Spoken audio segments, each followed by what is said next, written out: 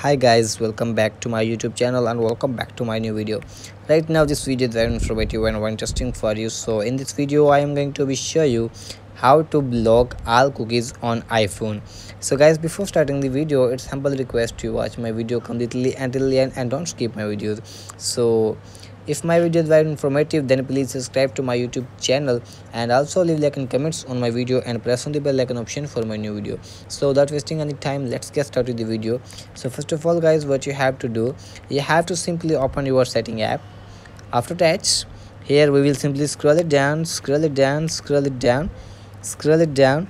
and you can see here guys, Safari app. So you have to simply click on this.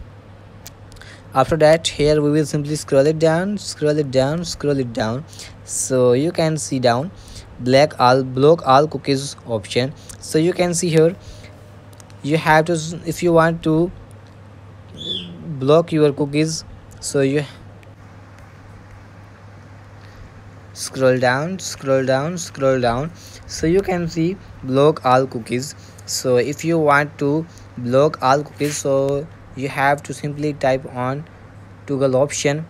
After that, toggle option, so you can see here, are you sure you want to block all cookies? So if you want to block all cookies, so you have to simply type on block all option and go back to the home screen and check that your problem has been fixed or not.